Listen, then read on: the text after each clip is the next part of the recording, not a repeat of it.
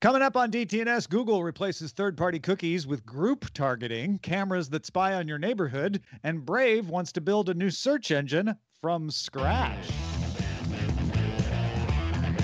This is the Daily Tech News for Wednesday, March 3rd, 2021. In Los Angeles, I'm Tom Merritt.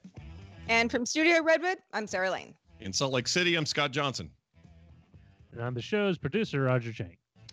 We were just solving time travel on Good Day Internet. If you would like to get that wider conversation, become a member at patreon.com/DTNS. Let's start with a few tech things you should know.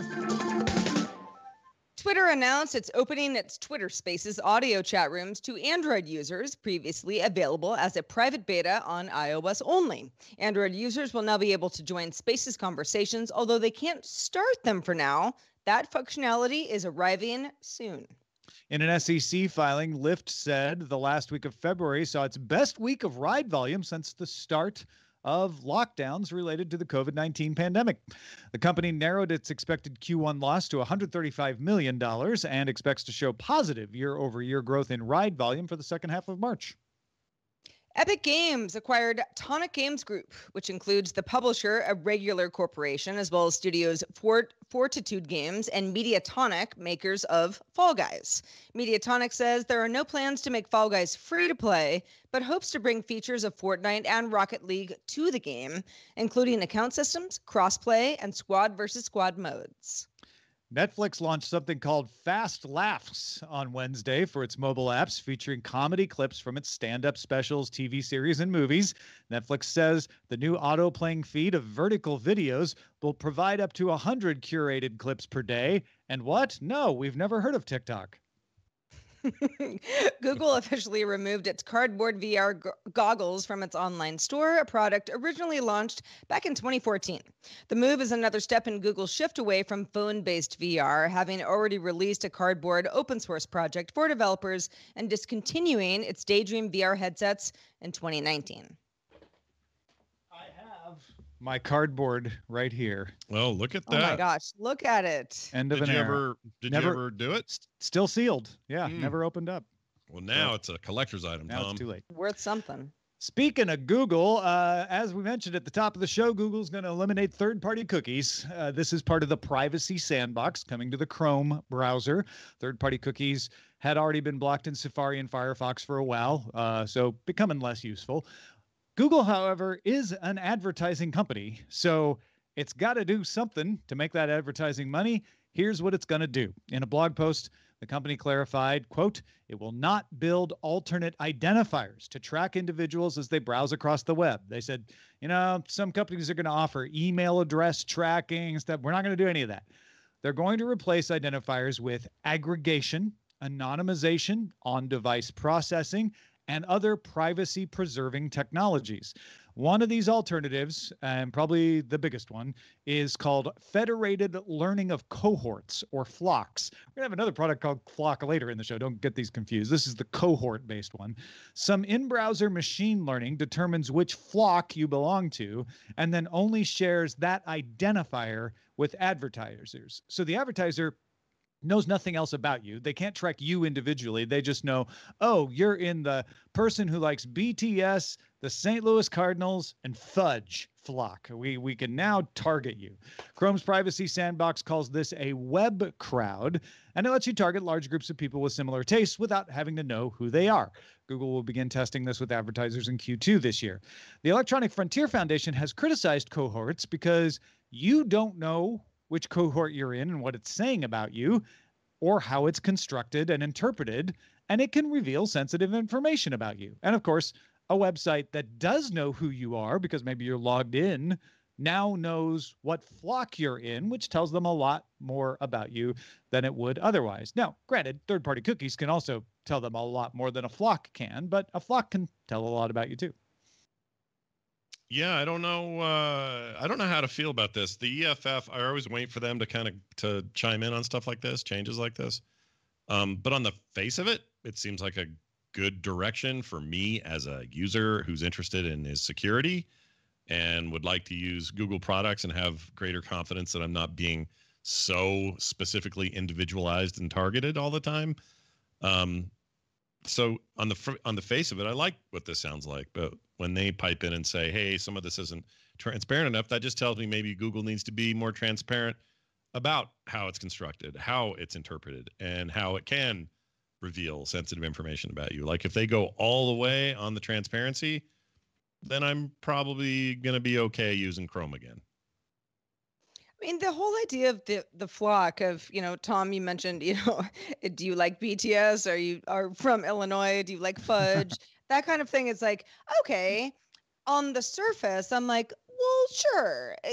Maybe a little bit less personalization as far as tracking me, but sure, I'm, looking at TMZ.com once a week type of thing. Like, you probably get that I have a mild curiosity about pop culture and celebrities type of thing. But do I have that in common with people that I would not like to be associated with? And I think, that has been an age-old question with tracking in general. And the idea that, okay, we're gonna just think about more of like the trends that you as a person are associated with rather than you as a person sounds good. But the same problems exist. Yeah. Yeah. I mean, the example I gave is probably too specific because that could start to narrow down into one. And the flocks are meant to be thousands of people, right? Just enough that an advertiser could say like, all right, these are people likely to buy my product. But it's still information about you. And the whole point that I keep hammering on over and over is we want a system where we decide. I would like to have relevant ads from certain companies that I trust and say, yes, you can target me. I have a good relationship with you. And yes, B&H, I don't want you to show me a list of all the things I already bought. I want you to show me things you think I will want to buy in the ad. But to do that, you got to give me control over it so I can decide who gets that and who doesn't, which is me bringing up MIT's Solid and Interrupt and all that again. That's not what this does. This is a halfway thing. If you really want privacy, get Firefox, Brave, Safari, something like that. If you're like Scott, where you're like, I want some better privacy protection, but I still want to use Google, well, then this is better than what Chrome was doing before. Yeah, good point. Plus, I now know things about you that I didn't before, like the fudge thing. So thanks for letting us know about that. That's fantastic. Smart light bulb company Lifex, or is it Lifex? It's just Lifex. All right. Is now shipping Lifex Clean, a bulb that can potentially disinfect things near you. So I think, microscopic pathogens and that sort of thing. Lifex announced the $70 bulb last August. How it works is a blue, high-energy, visible HEV light with a wavelength of around 405 nanometers, which studies have shown to sort of inactivate a range of bacteria. This includes things like Salmonella, E. coli, MRSA, and lab-based studies. However, of 3 studies conducted between 2010 and 2013 on frequently touched surfaces in a hospital burns unit, researchers found that the bacteria reduction varied between 27 and 90%. That's a big gap, depending on the factors like how many days the light was used for and how much activity there was in the room when it was used. But I got to say, I like the idea of light being used to kill stuff around us in a post-COVID-19 world. Seems like a cool idea, but we're not there yet. Well, and that, I mean, you hit the nail on the head. COVID, people saying, what? I can kill germs or, viruses that are life-threatening while still having a smart home? Great. And this is not really doing that, but it is a step in the right direction. I have a couple Lifex bulbs. Tom, I know you do as well. They work very much like Hue light bulbs. They're, got an app. You can do all sorts of things with them. You can connect them to a smart assistant, depending on what you have going on in your smart home. So Lifex does cool stuff already. The idea that the bulb that I have that sits on top of my microwave in the kitchen could potentially help me be safer when I am, handling raw meat, kind of thing. That sounds great. It does sound like at this point, what we're talking about is it's less of a, on a day-to-day basis, this is actually going to make your kitchen safer, Sarah, and more of a, here's what we could possibly do in the future. And here's where we have seen some, germs become less so in hospital trials. This is a better idea than it is a product. I love LifeX. I think they're great. And I think LifeX is doing a good job not trying to claim things that aren't true. They put out their own studies that are validated. But when you look at those studies, this kind of light doesn't kill viruses, right? And LifeX isn't trying to say it is, but it doesn't kill viruses. It kills bacteria, certain kinds of bacteria. When you spend 2 hours or more within 40 centimeters on a glass surface, this isn't like, even a desk lamp isn't within 40 centimeters of most of your stuff. And I'm not putting a desk lamp in my kitchen right over my cutting area. So once you start moving it away from 40 centimeters, it takes longer for it, sometimes 8 hours or more, to be able to have any effect. And it still only kills like 80%. It's just not going to do much in most situations. So I get it. There might be a use for it. It's just this particular light disinfectant properties aren't great and really only work in very specific situations. In those specific situations, it's great. Most people who use this light are probably going to see much of a disinfectant effect from it. Having known a few people that went to a hospital, came home with C. diff, a terrible, very antibiotic resistant infection, and had to go back to the hospital and deal with it. And it was horrible. The idea of getting to a place where, at least in hospital environments, maybe this could be improved, even if it is just bacteria. Yeah, maybe they can find out some other kind of light. Now they have a way of delivering it someday. That'd be amazing. We don't have that yet. Yeah. Yeah, it's not there. Well, we were talking about browsers and how they're getting better every day earlier, and the Brave browser announced that it acquired the open source Tailcat search engine developed by the Clicks, that CLIQZ team, which will join Brave as part of the deal. Unlike other privacy-focused search engines like DuckDuckGo, for example, Tailcat doesn't use any data from other tech companies. It builds its own index from scratch. Tailcat doesn't collect IP addresses either, or use personally identifiable information to improve search results either. Brave plans to launch its new Tailcat-based search engine by the summer, if not earlier. It would be offered as a choice alongside Google, Bing, Quant, Ecosia, and others. Yeah, so I love this idea. Brave doing another thing where they take it a step further and say, yes, using the Bing search index is great, and you could do privacy protection around it. But what's better is if we just do it all from scratch ourselves, and that way we're not giving any information to Bing or anybody else. And that also means we don't know if this is going to work very well or not. Tailcat wasn't even implemented into Clicks. It was just in development by the Clicks team. So, I mean, on the one hand, and they're saying this, they could come up with something new because, you know, Google has a harder time innovating because they're so old they've been around for so long, and it's harder to move a big ship like Google. So Tailcat is more nimble, but also is unproven. Like, we don't know what it could do. They could do a lot of things around transparency with the algorithm and be able to adapt faster and stuff like that. Whether they'll be a good search engine or not, I don't know. Well, this is what I like about DuckDuckGo, which I use a lot. We talked pre-show a little bit about how sometimes even that, which I think is pretty robust, you'll run out of options and you got to move somewhere else, or usually back to Google to get the kind of results you're looking for. But I think that if there's ever going to be a search engine that really does break through, and you could argue DuckDuckGo is already there, maybe this Tailcat engine could do the same, but where it'll break in is not from the top or trying to compete with the massiveness of Google and its algorithm. It will be from these directions: better security, less information collected, and keep improving and iterating on those. That is attractive to people as a thing to jump to, whether it becomes dominant or not in the way that Chrome did in the browser market, or other examples out there of coming out of nowhere and taking over market share. Maybe not, probably not, but I really like that these alternatives exist, and let's see what they do with this one. Hey, folks, if you're like, I've got a search engine for you, or I want to know why they can't just use destructive UV light as a household light, join in the conversation in our Discord. Do it by linking to a Patreon account at patreon.com/DTNS. All right, we're going to talk about Flock again, but this is Flock, the brand of camera that is used for neighborhood surveillance and can detect people, animals, and bicycles, but is best at detecting cars, specifically recognizing their license plates and their license plate numbers. Flock cameras can log the color, make, license plate number, and state of a car based on the license plate state. It can also learn which vehicles are resident and then only record the non-resident vehicles. The cameras work across distances of 8 to 120 feet. Trade publication IPVM did some testing and found that the identification worked well. Misidentification happened mostly with buses, not with cars. Or sometimes it wasn't as good at determining the state. Cameras are set up with a solar panel and a cellular connection, so you don't have to wire them into anything. They can store images in the cloud for 30 days, then they get rid of it.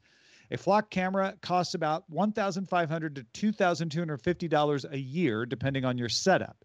They're usually sold to homeowners associations, law enforcement, or businesses.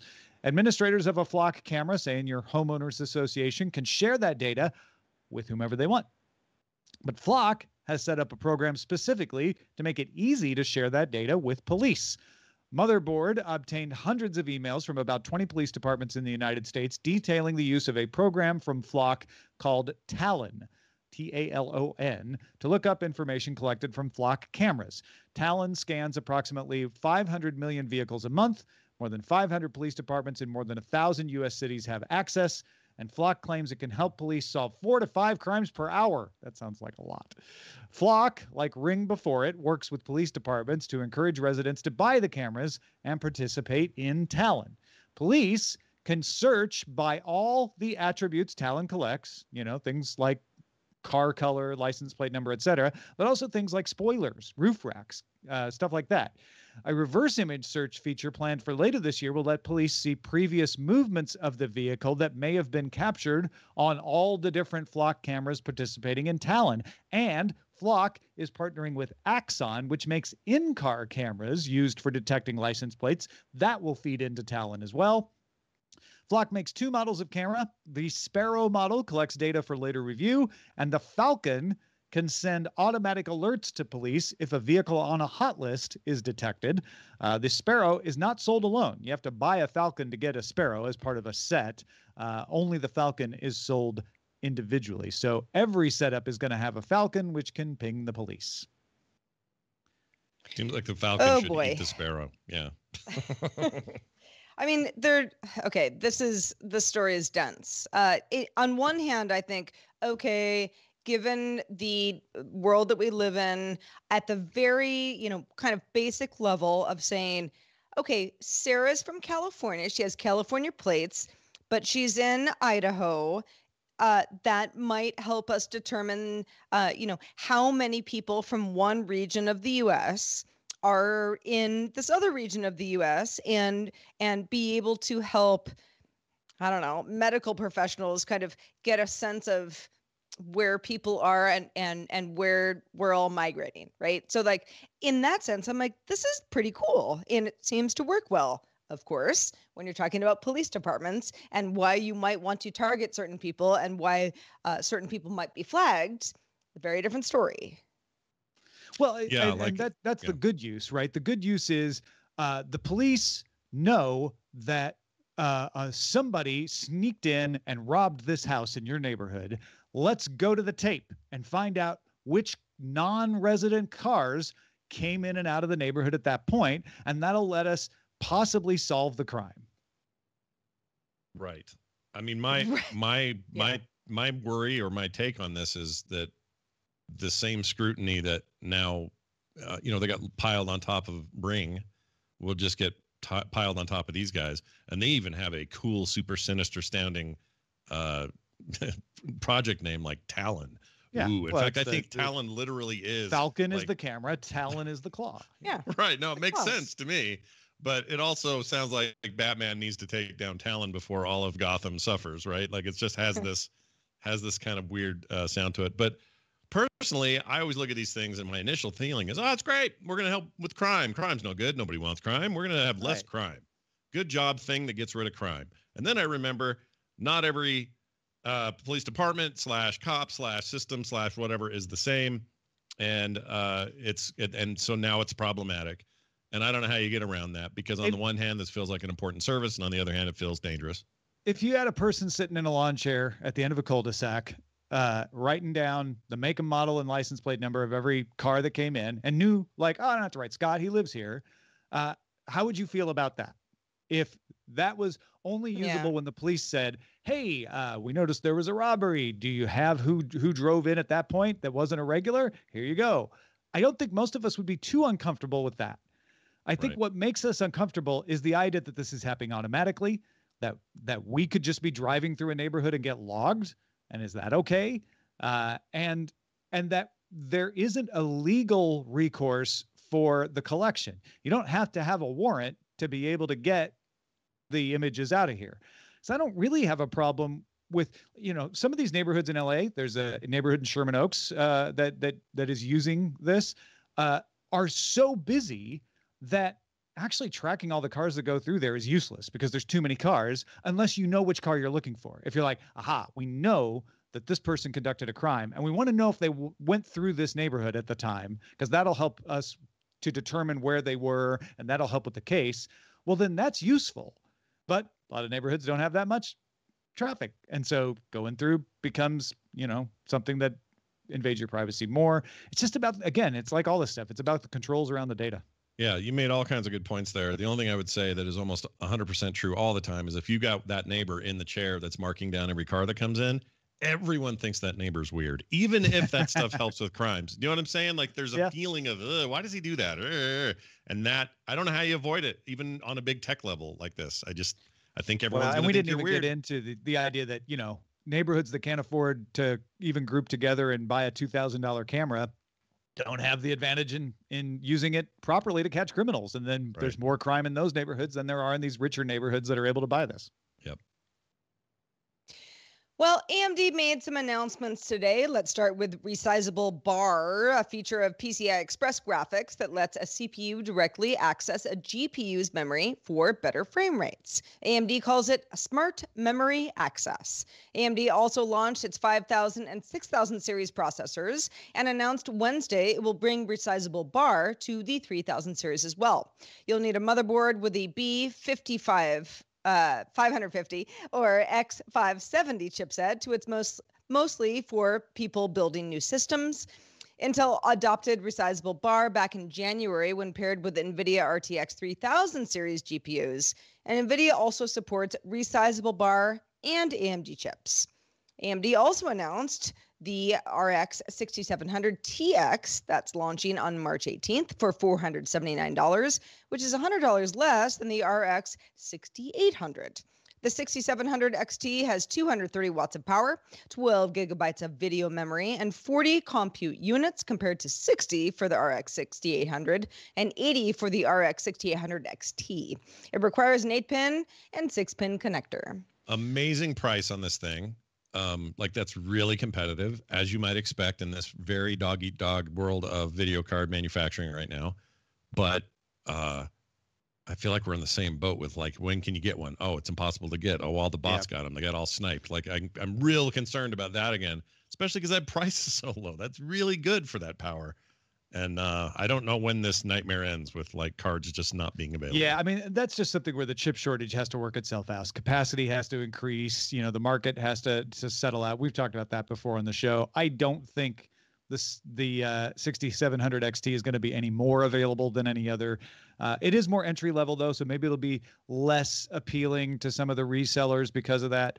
But the resizable bar is a big deal because that's bringing something to existing chips, which you might have an easier time getting because they're lower level, but now they'll have better performance because you can do resizable bar on them. So bringing resizable bar to the 3000 series AMDs could be helpful, especially if you're building a new machine, because they may be a little easier to get a hold of as well. Yeah. Well, everybody who has pets, listen up, because pet training company Companion is ready in a smart device to help with training, particularly for dogs, but not just dogs. The Companion trainer uses sensors to observe your pet, see what they're doing, then shares those signals to its own AI so that the machine can then respond with light or sound or a treat to reinforce good habits. Human trainers can also be added as companion coaches through video consultation. So it's not just AI. There's some other stuff going on here. Companion is taking pre-orders now. We have no word on pricing, but initial deliveries are set for mid-2021. Yeah, the CNET story noted that this was designed by Frog Design, Frog Design, a kind of legendary Silicon Valley design company that designed Macs and stuff, and it really does look like an iMac. In fact, the iMacs of the late. I was going to say 1900s. That's not right. I mean, the latest 1900s, because we became the 20s. Yeah, exactly. Sure. Yeah, that works. Exactly. Yeah. I mean, listen, I have a large dog. I want to say that my dog is, always follows the rules, but that's not 100% true.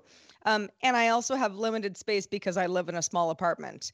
This is not a small device. There is no real corner that you could put this in without saying, oh, okay, I have to move something. I mean, it's somewhat large.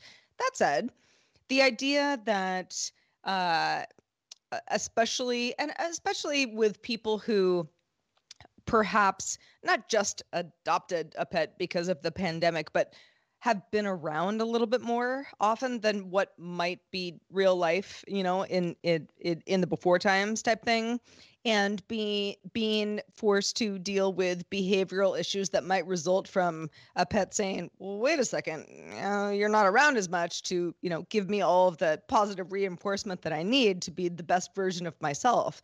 To have something like this that's going to help the household in general is great. I know that it's not going to work for everybody exactly the same way because no pet is the same, but I love the idea. Yeah, I like it a lot. I always see, especially on TikTok, people put up videos of these dogs that have an array of buttons out in front of them. I'm sure you've seen these. And one of them will say, I'm hungry. The other one says, whatever. And if they push it, they get a tone out of it. And they've been trained to know, well, if I push this button over here in the upper right, that's the one that gets me a treat, or that's the one that goes on a walk, or I have to go to the bathroom or whatever. So it's clear that dogs can do more than we give them credit for sometimes in terms of these learning patterns.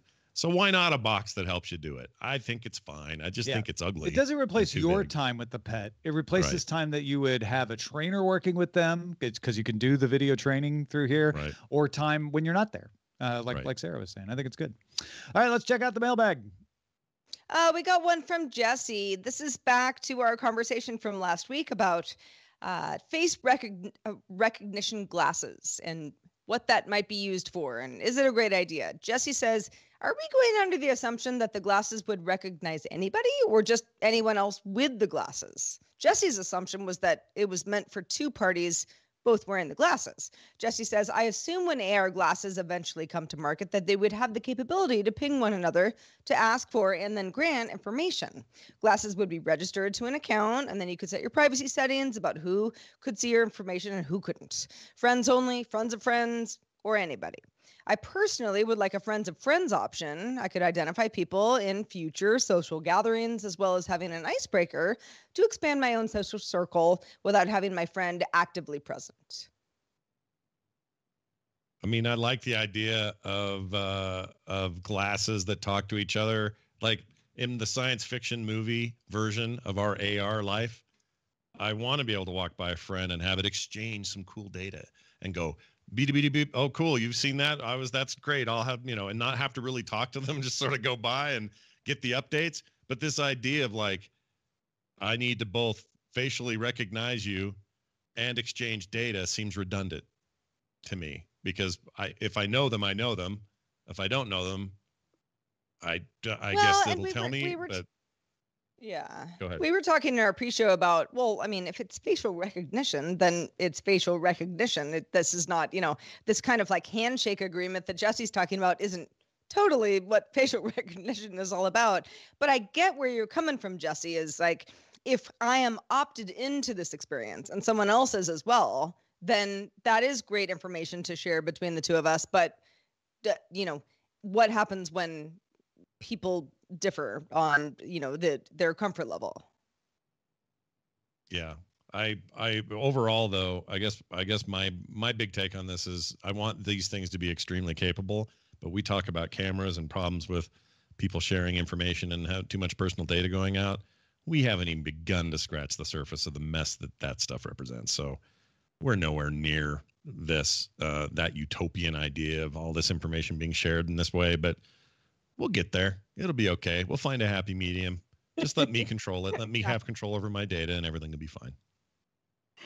Oh, I love your positive attitude, Scott.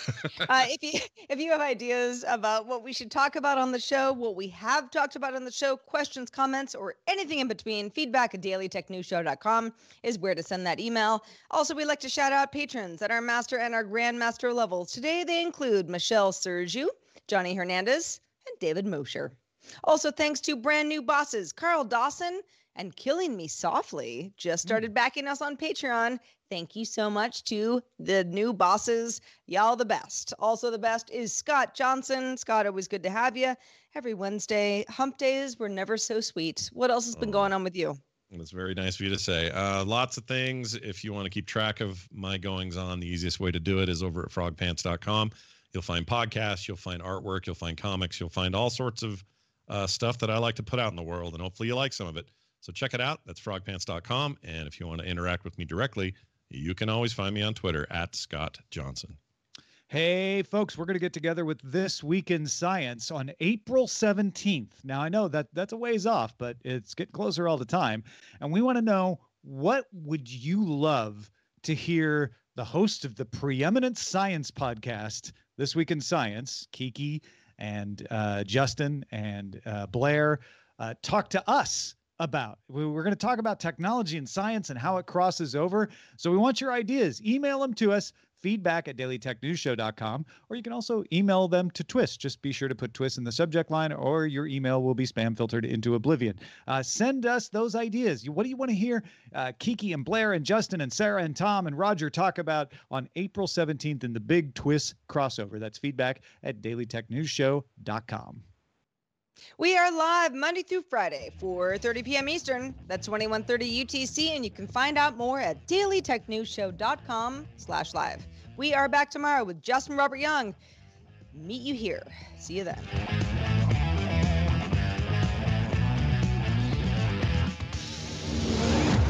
This show is part of the Frog Pants Network. Get more at frogpants.com. Private Club hopes you have enjoyed this program.